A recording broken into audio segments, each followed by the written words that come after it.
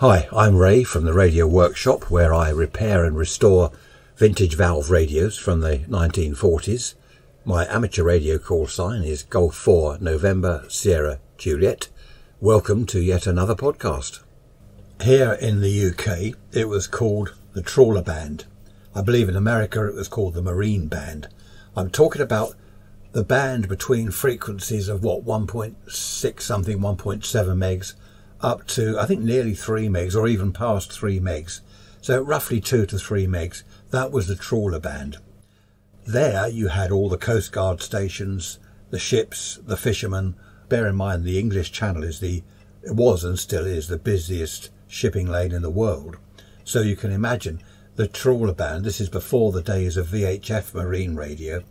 It was jam-packed. I used to listen on 2182 kHz. That was the calling and distress frequency. Now, obviously, people aren't allowed to transmit on there if they're kind of based on the land. You know, you've got to be bobbing around in a boat at sea. You can't be doing it from your bedroom at home. That's not done. But I heard this chap calling, and he was calling Mayday on 2182, and no one was answering him. So I listened for a while, still no one answered, so I went back to him. Illegal though it was, that I put to one side because this chap was obviously in trouble. I answered him and he heard me. He said, my battery's going, I haven't got much longer to transmit. And he said his prop shaft had gone. By gone, presumably means broken. So he had no power. And he said he was drifting. Now, he was a fishing boat. I don't know how big the boat was, but he said he was drifting out to sea.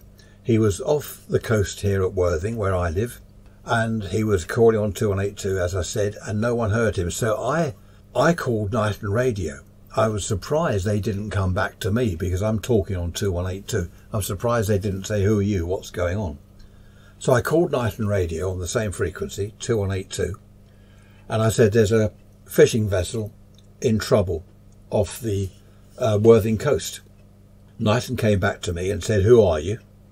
They wanted me to identify myself, the name of my vessel.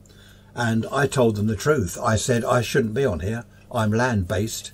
I just happened to be listening on 2182 and I heard a distress call and no one answered. And the chap was great. He said, okay, what details have you got? And I told him. And he said, can the fishing vessel hear me? So I asked the chap. He said, yes, I can hear Knighton. So Night and Radio asked him questions and the fishing vessel replied, and of course Knighton couldn't hear, so I relayed to Knighton the answers. I can only think that Night and Radio couldn't hear him because, well, first of all, he was a very weak signal and he was a lot closer to me than he was to the Isle of Wight, where Night and Radio was based. Secondly, Night and Radio have got massive aerial, huge tower. I've been there and seen it. And they would have been receiving a lot of other traffic or, a lot of stuff. So perhaps that's why. I must admit, I was surprised that they couldn't hear this chap, even though he was very weak. So anyway, I relayed what the fishing chap was saying back to Night and Radio. And basically Night and Radio said, we're going to get someone out to you, which they did. I listened for the next hour or so. They got someone out to him and the bloke was okay. He got a tow back to Shoreham, where he'd come from, Shoreham Harbour. The radio officer didn't say anything about I shouldn't be on there or I was a pirate or anything. He just said, thank you very much for your help. Knighton out. And that was it. So I mean, that made my day, not only because I'd helped a chap who was in distress out at sea, but because I'd spoken to Night and Radio. Not legally, but kind of with their consent sort of thing. That was fantastic. And of course, after that, my interest in the Trawler Band, it just rocketed. When I said that Knighton was obviously hearing a lot of other traffic, bear in mind that at night, between the amateur bands, 160 metres and 80 metres, this is where the Trawler Band was. Now, you know what? Some of you will know what those bands are like. So imagine Night and Radio with this huge vertical aerial right on the southern tip of the Isle of Wight. They must have been able to hear things from, well, literally thousands of miles away, because on those sort of frequencies at night you can hear, with an aerial like that, you can just hear half of the world. I remember even on my very, very small aerial in comparison with Knighton. You know, it wasn't an aerial at all. But I heard ships way out in the Atlantic, all over the place, especially Europe, all the Coast Guard stations around Europe, the Mediterranean. This was in the day, though, of course. I omitted to mention that. This was in the daytime. But even then, with an aerial like Knighton had, they must have been hearing stuff from hundreds of miles away. I could hear, during the day, I could hear Anglesey radio up in North Wales there. Anglesey would come in, Humber radio I could hear. Yeah, this was on my sort of pretty poor aerial. So, yeah, I reckon that's why Knighton couldn't hear him. He was a very weak signal to me. And I suppose with all the other traffic going on, Knighton just didn't stand a chance of hearing him. What all the Coast Guards did, on the hour and on the half hour, they had a 3-minute silence. And the idea was everyone shuts up. Okay, so the 2182, the frequency, is completely dead. And then, not just Coast Guards, but ships as well, could listen in case there was a weak station calling, you know, someone in distress calling. That seemed to work quite well. But there was always one idiot who'd start calling on, you know, Knighton radio, this is so-and-so. And Knighton would go back, 3 minutes silence. You know. I got the impression that sometimes they'd like to swear at these people, for goodness sake.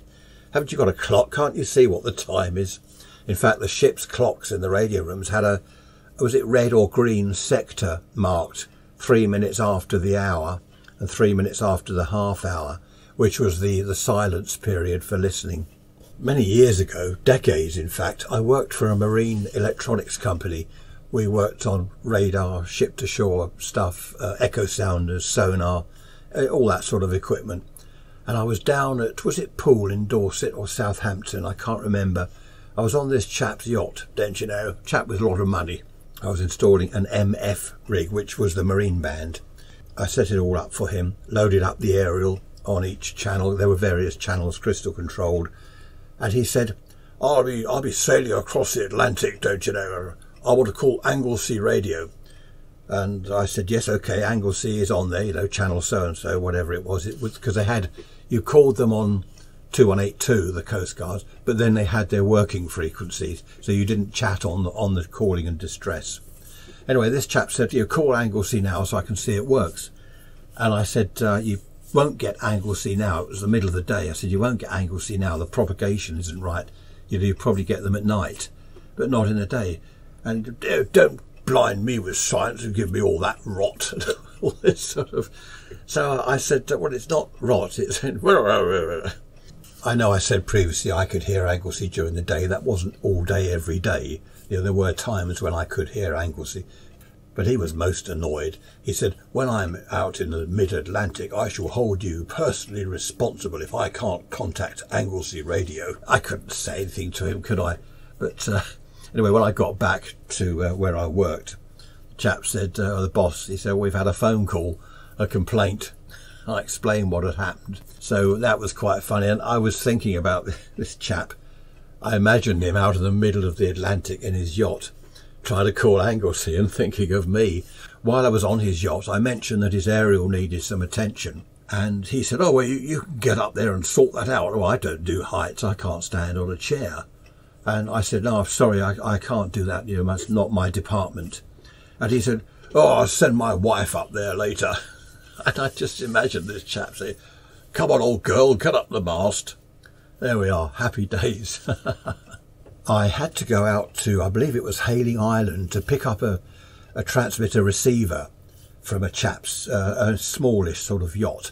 And I had to get, there was this jetty, and I had to go out on this rowing boat. Now, I can't swim. I wasn't actually very good working on boats. I couldn't do heights up the mast. I couldn't swim. So anyway, I went out in this small rowing boat. It was only a few feet to pick up the transmitter. He was going to pass it over to me. What is it they say? I came alongside, as they say. I parked next to his boat, and he was kind of hovering up the top with this thing balanced on the rail. He was nowhere near me, and he said, hang on a minute, I'll come along to meet you. And he dropped it, splash, in the sea. I tried not to laugh because it wasn't funny. Actually, it was hilarious because he was swearing. He wasn't blaming me. Luckily, a chap was walking along the shore, and he'd seen what had happened, and he was in sort of swimming trunks, and he came out and he managed to get this the water wasn't that deep. He managed to get the transmitter off the seabed and kind of haul it up to me, and I put it in the rowing boat. Of course it was ruined, absolutely ruined, but that was the end of that. There's nothing you can do with something that's been in seawater like that. It's no good washing it down. It's full of coils, IF transformers, all sorts of equipment that you just can't drown in seawater. So that was the end of that. He ended up buying a new radio altogether from us, actually, from the company I worked for. I went to Shoreham Harbour. Saturday it was. I didn't work Saturdays, but the boss said, look, can you go and stick this radar, it's one that I'd done in the workshop, stick it back in his boat to shut him up. He's been going on and on. So I went over to Shoreham, I went on his boat, and I put the radar set back in the thing. What is it, the cabin up front? I hate boats. I don't know why I ever did that job. So I put the radar in. I said, there we are, all working. And he looked, he looked at the screen. That's not the gasometer there. I said, isn't it? I don't know the area. No, the gasometer, that says it's 2 miles. It's at least 4 miles away. So I said, well, I don't know, sorry. He said, well, it's not calibrated correctly. I said, well, I calibrated this one myself, so I know it's correct. As it happens, a chap was walking past the jetty thing or whatever, on the marine, what is it? I don't know what, these bits of wood that go out in the sea. And this chap said, Charles, come look at this. This Charles chap came aboard, and he said, oh, this chap's trying to tell me that that's the gasometer. And I said, I'm not trying to say anything. I don't know where the gasometer is. Anyway, this Charles looked and he said, yeah, that's right. That's correct. You've got your settings all correct on there. So this chap looked at me and he said, oh, all right then, off you go. And that was that. I didn't like the boats and I didn't like the people. Shall I tell you about the dredger at Shoreham Harbour? I used to have to go over there about once a fortnight. They had a valve radio. Would you believe it used valves? Shows how far back I'm going. And the valve heaters, the dredger was shaking like mad, and the valve heaters would just sort of shake themselves to bits in this radio. So I'd go over about once a fortnight, and it was only certain valves in there. I'd stick sort of 2 or 3 valves in, job done, and I'd go back in a couple of weeks' time. One morning I had to go over there, and the boss said, oh, I'll come with you. So I went to my own car. We're driving along, we're getting towards Shoreham, and I had a radio in the car. He thought it was amateur band radio, you see. So I picked up the microphone and I said, Shoreham dredger, was it Dredge Aider they called it? Dredge Aider, engineer. And my boss, he's next to me, he said, what are you doing? I said, I'm calling the dredger. They were on channel 11. He said, you can't do that. I said, why not? Anyway, the dredger came back and he said, hello, mate. He said, we're at so-and-so, so come round, because there were 2 ways into the harbour. Well, there still are. And it's quite a distance. You either go in one way, or you drive a sort of a mile or more on, and you go right the way round and come in the other way. Look on the map if you're interested, which you're probably not. So I always used to call the dredger and say, which way do you want me to go? And anyway, that was that. So the chap said, yeah, come round to so-and-so and we'll send the boat out for you. This was another little rowing boat. So my boss said, you can't do that. And I said, well, why not? I've got to get to the dredger. I want to know where they are. I'm not going to drive all the way. No, you can't do that. You can't go on the marine band, the VHF marine band, in your car. I said, well, I just have. He said, well, I know, but how he was all flustered. Oh, goodness me. So I parked the car. I had to go down with my sort of toolbox, not only a few tools in it and a pocket full of valves. I had to climb down this vertical ladder down the harbour wall, all covered in barnacles and seaweed, get in this rowing boat thing. Bear in mind I couldn't swim. They'd take me over to the dredger, which was fantastic. It was steam driven. He showed me round it on more than one occasion, steam engine going, oh, fantastic. And I climb up this ladder right up to the top. What's that? It's not the bridge, is it? It was a kind of thing up the top. And if you looked out the window, you could see all the buckets coming up. And the whole thing was vibrating and shaking like mad. You could barely sort of hold the valves still to put them into the bases. As I say, once a fortnight I had to do that. And my boss, he went on about that for several weeks afterwards. You shouldn't have that radio in the car. You really shouldn't have that radio in your car. Goodness me, that wasn't pirating, was it? Or was it? If my boss had known that from my sort of workshop, my radio shack at home, I used to chat to the fishing boats on the Trawler Band, 2 point whatever megs. There were certain channels put by certain frequencies where the boats could chat to each other. I used to give them a shout. Hey Fred, how you doing? What are you catching today? What's it like? Any good out there? And they'd chat back. Of course, my boss didn't know that. He'd have, I don't know what he would have done. Had a complete breakdown, I would imagine. Going back even further, before I was with this company, I had a 19 set on the back seat of my car with, that's the army gear, with the rotary converter, the power supply, everything all run from the car battery.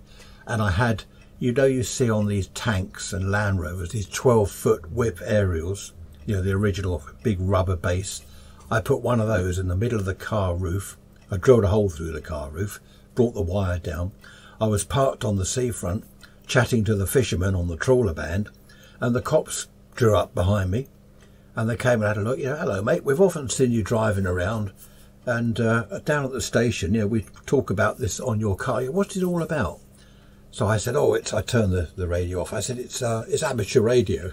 I didn't say I was chatting to the fishing boats. I said, it's amateur radio. Well, which it could have been, couldn't it? 80 metres, 40 metres on a 19 set. But these two cops, they were very friendly and very interested. They saw the gear on the back seat. And they go, is that wartime stuff? I said, oh yeah, 1940s. Anyway, they drove off in the end, and I carried on chatting to the fishermen. Just going back to my boss and the Marine Electronics Company, we went down to Southampton, and I was lugging the toolbox. We were going to fit this new VHF radio on a yacht, this millionaire's yacht. So I'm lugging the couple of toolboxes along the jetty, and here's ahead of me, striding along with it was Sea Voice. It was made by Sea Voice, new piece of kit, quite expensive in its day. I'm going back a long time. He's striding along the jetty in front of me towards this huge yacht, and he tripped on a plank or something, sticking up a little bit. He didn't go in the water, but the VHF radio that was under his arm, splash, glug, glug, glug. It was deep water as well, very deep water. And that was the end of that. I mean, I couldn't help laughing. I looked the other way and pretended I hadn't noticed at first. I just was looking towards the shore, and I could hear him swearing. And I looked back round and said, oh, you okay, Don? And he said, I've just dropped the Sea Voice in the water. And honestly, I've never had such a job not to laugh. He was a funny chap. He came into the workshop one morning, and I'd been chatting to this fisherman on the radio. We had aerials at the workshop, marine aerials, and it was on VHF. And I'd been chatting to this fisherman about his radio, actually. He had some problems with it. And Don came in, the boss. He came into the workshop. He said, what was that? Were you talking to someone on the radio? I said, no. He said, yes, you were. Because I used to mess him about. He said, who was that? I said, oh, it's just one of the fishermen. He's going to bring his radio and he's got a problem with it. You can't talk to the fisherman. You shouldn't be talking to the fisherman from the workshop. We'd had all this when I talked to the dredger on the radio in my car. But he was a funny chap. We had this radio in, MF radio, Trawler Band type thing. Nothing particularly expensive, but quite a nice radio, transmit and receive. But it had got too many problems with it. It needed a lot of work and it was aging a little bit. He said, it's just scrap, so it's got to go in the tip. So I said, well, could I have it? Could I take it home? It might be something for me to play with and possibly even get it going. Oh, no, it's got to go in the skip, he said. We can't have that. You can't take customers' radios. I said, yes, but if it's going in the skip. Anyway, I didn't argue with him. That night we locked up 5:30 and everyone went home. So about 8 o'clock I drove back there, and the skip was just in the public domain. Now there's an expression. It was just round the back in the public domain. So I took the radio out of the skip and put it in my car. After a considerable amount of work and a considerable amount of time, I eventually got it all going. I completely restored the whole thing. And it was a lovely piece of equipment, even though it was old. Really nice piece of equipment. And of course I used to chat to the fishermen on it from my home. As far as I remember, there weren't many pirates on the Trawler Band. I don't mean pirates out in a ship at sea, pirate ships. I mean people like me. No, not like me. Mine wasn't so much pirating because I was in the trade, so I was part of it. Part of all the seafaring things going on. But there was a lot to listen to on the Trawler Band. all AM, of course, in those days, amplitude modulation. It was great fun. As I've said earlier, especially at night, you could hear things all around the world. Fantastic band. It's still a fantastic band. I do have a listen now and then. There is the odd ship, believe it or not, on single sideband, upper sideband. There's the odd ship just having a chat to a coast guard miles away, but I think the only coast guard left near where I am on the south of England, there's Ostend, they're still going. I believe Humber Radio on 1925 kHz upper sideband. There are a few down the Mediterranean area. If you have a listen, 1.6 megs, 1.6 onwards, just have a tune round. You'll need a fairly decent aerial, and of course you won't need a lot of noise, which there is on all bands these days. There we are. I'll end the podcast here. I hope you've enjoyed listening to the podcast as much as I've enjoyed making it. See you next time. Thanks for listening again. Bye bye for now.